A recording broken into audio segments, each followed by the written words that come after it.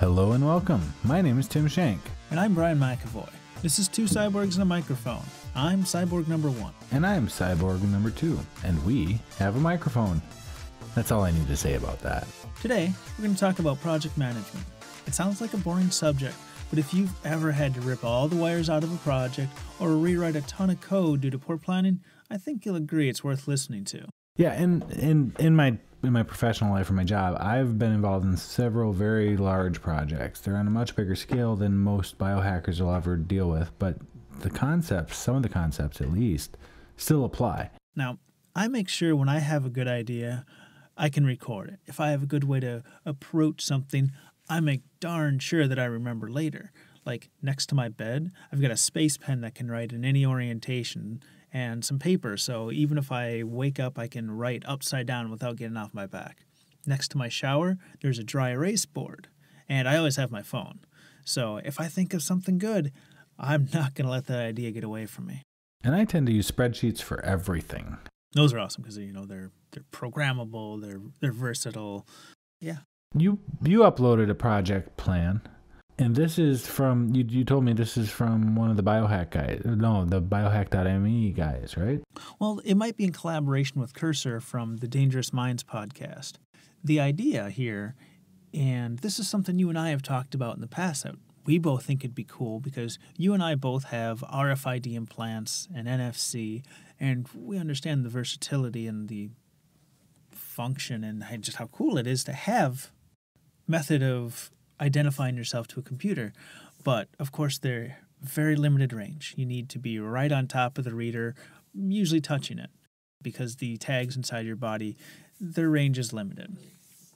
But there are long-range passive RFID tags, and long-range can usually, under ideal conditions, end up with a range of about Bluetooth.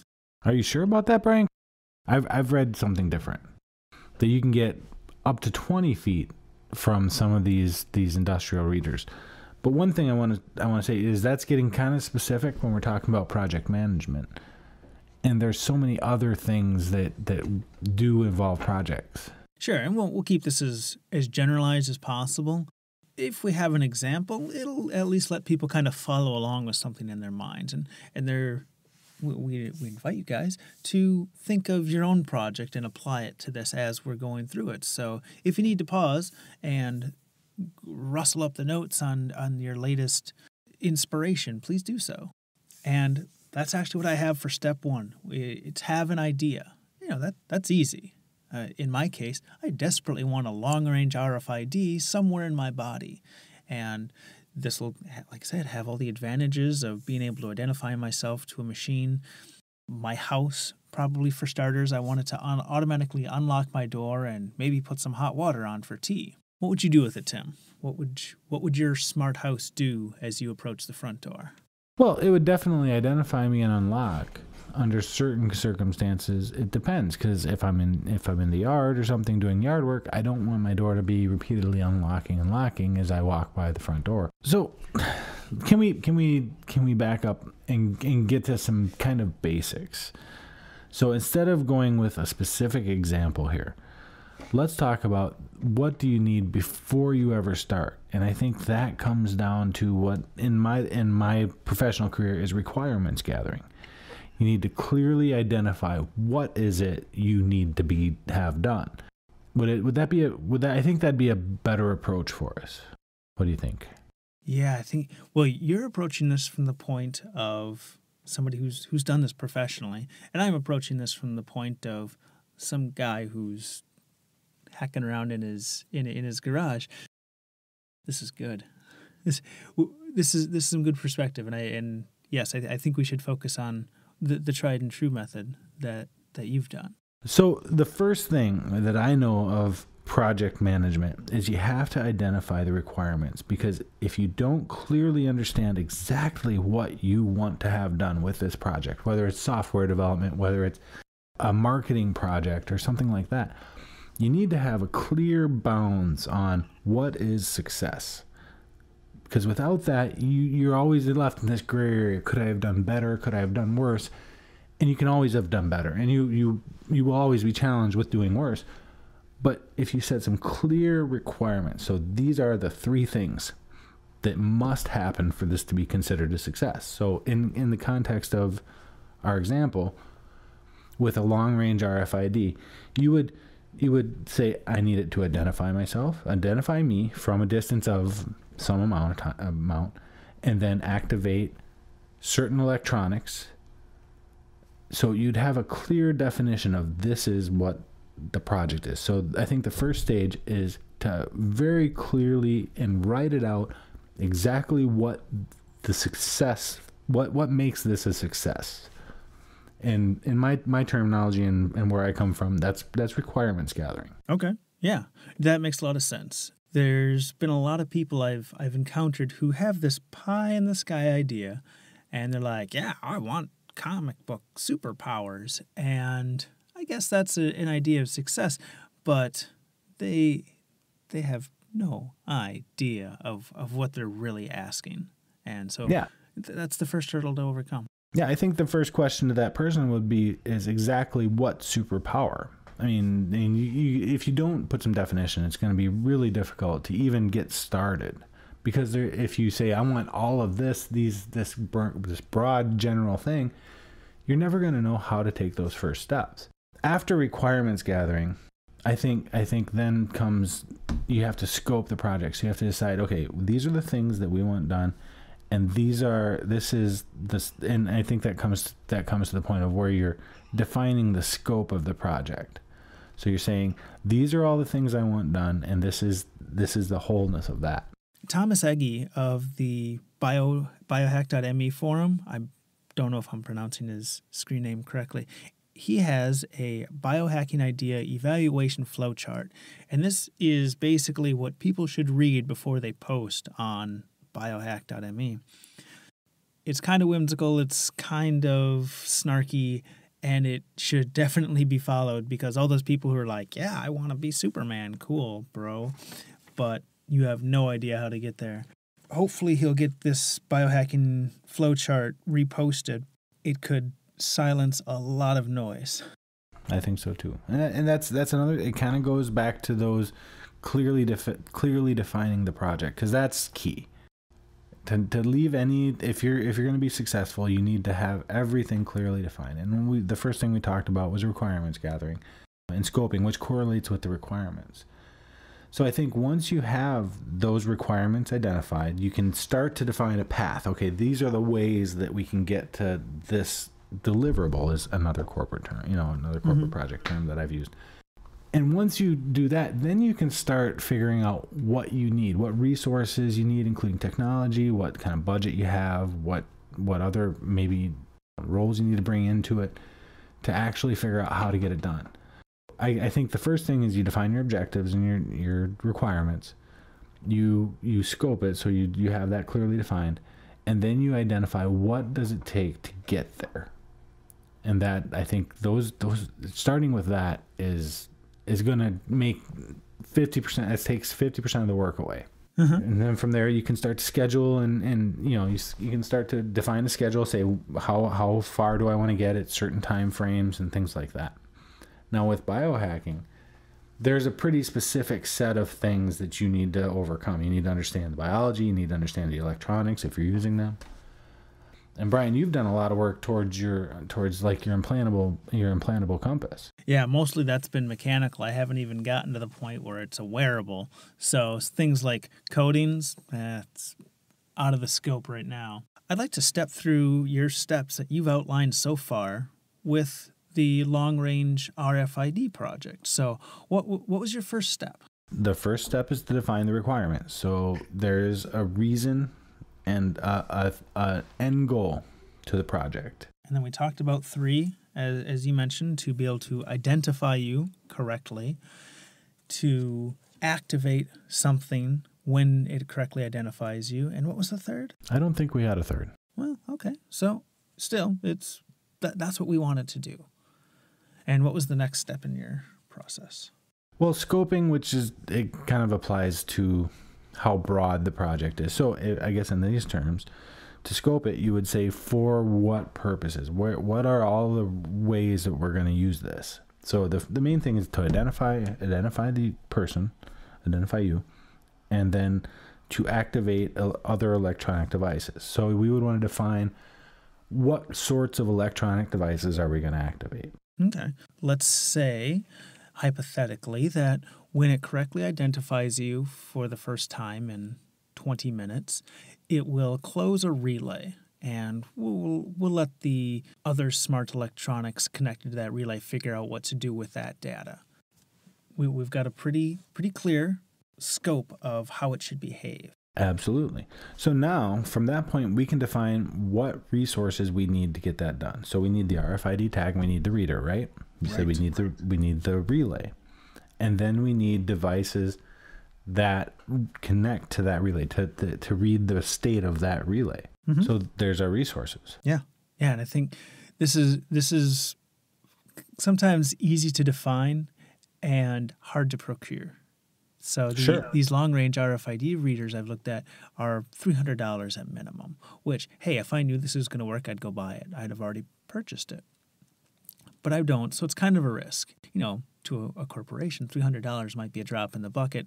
To Brian McAvoy, $300 is not a drop in the bucket. Right, and to Tim Shank, too. Mm-hmm. I know that guy. He's a cheap ass. I kid. I'll probably cut that out. I'm not going to. So now that we have the project scope, we have the resources that we need, now we'd be able to start shopping. We know the main components that we're looking for, at least to get the reader part of it done. And that's pretty simple. I mean, you got the RFID tag, you got the reader, and you got the relay. Mm-hmm. So that's one fairly expensive piece, and then one that's complex to implant. Up until this point, we've already broken it into two parts without even thinking about it. There's this whole, how do we get it working electrically? And then there's this whole implant side to it. And that's almost its own project. Just getting something that's implantable. It's important to notice that we're breaking it down intentionally. Absolutely. And then we have different, and now we're kind of coming up to different stages of the project. Because we know we can do the relay. That's piece of cake. And the reader, we know how those work. There's a matter of finding the resources to get one, which for $300 or more. So those parts, we understand what we need to do that. Now we would kind of fall back and say stage one for any of this is we need to have an implantable RFID tag that works at long ranges. So now we can start to break that piece out as a different stage, because the other parts we know that they're no-brainers, really. We can get that done. Yeah, I'm very confident as an industrial automator that, I could probably get some industrial hardware to talk to a Raspberry Pi or something. Sure. Now we're starting to get into the stages, and this kind of goes back to the schedule. So now we can start looking at, we know what we need to do.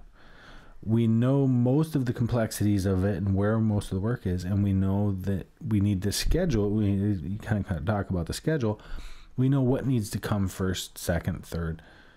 The first thing we do, we could develop the reader and the relay and have instant feedback on that, so that we could start testing the RFID tag and then planning it. You and I talked about putting it in a chicken wing or something. Yeah. These are the kind of the things you need to think about, I think. I mean, I don't think we're going to be able to actually scope out this whole project and really define it in our podcast here. Yeah, we wouldn't know all the problems that would crop up unless we actually do it, because Murphy's Law is around every corner. But at least it starts giving, us and the people who are listening the sense of the sort of planning that you need to do to really have a successful project. You really need to start thinking systematically. What is the overall goal? How do I get there? In which step? So one of the first steps in this project would be to identify which tag can be implanted and read at a distance. So that would be stage one. Once you have that, then you can start using that against your reader with the relay to get some feedback to find out exactly what problems you're going to encounter with this sort of product. Yeah, you're going to find that RF does not like going through water, and there's a lot of water in a human. So you might find that after you put it inside of a chicken breast, not even to test biocompatibility, that you lose some of your range by having it in flesh. My first thought of where I would plant this is in my back, because there's not a lot of nerves in my back, so it should be an easy implant.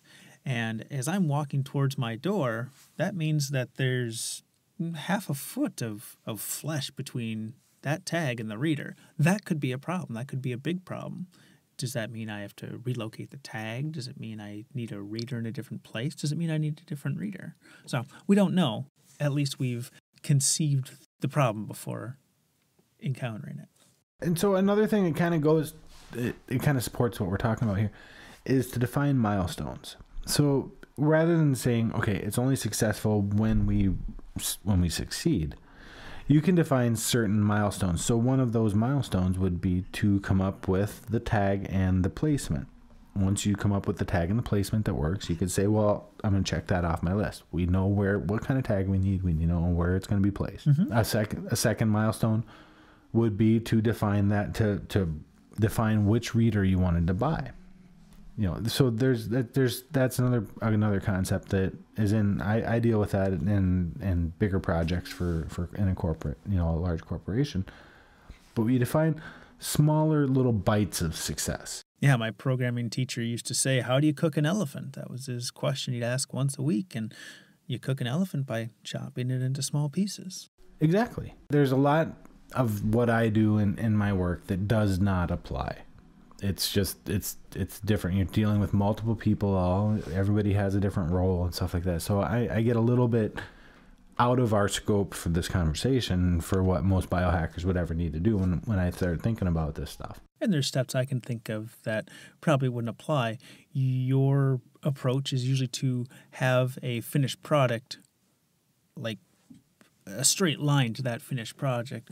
A lot of biohacking is going to have a wearable somewhere in there. Like I would probably make a bracelet or a necklace or something, or maybe a necklace that hung on my back where it would be implanted, for all this testing to see how it performs on a daily basis. And that might necessarily apply to a corporate project. Yeah, and I think that kind of goes to like the stages that you could go through. Mm-hmm. I mean, one is, a stage could be just to develop a wearable version. Before you ever even think about implanting it, make sure it works if it's just hanging there.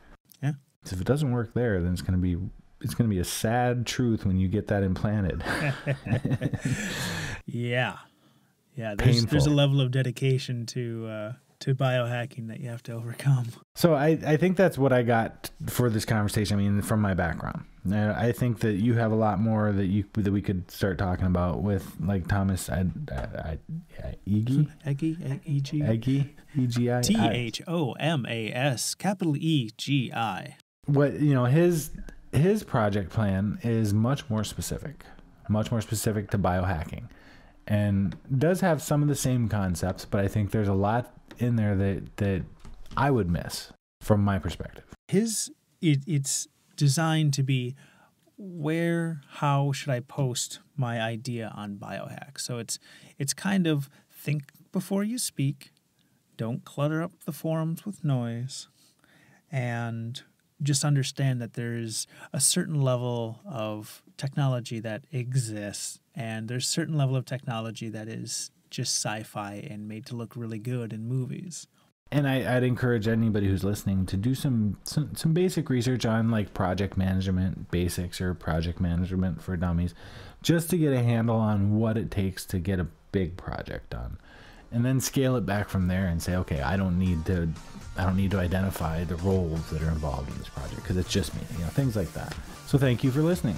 We'd like to invite our listeners to email us at cyborgs@twocyborgs.com. That's a change, but the old one should work for quite a while longer. You can also shoot either of us an email at tim@twocyborgs.com or brian@twocyborgs.com. We are in the process of updating our brand new site, twocyborgs.com. You can put Two Cyborgs on your back.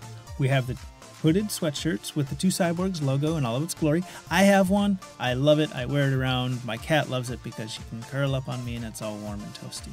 But the question in my mind is, do you wear your Two Cyborgs shirt while you're drinking coffee out of your Two Cyborgs mug? Yes. You do? Yes, of course. Of course. Please support our podcast by picking up some of this cool merch.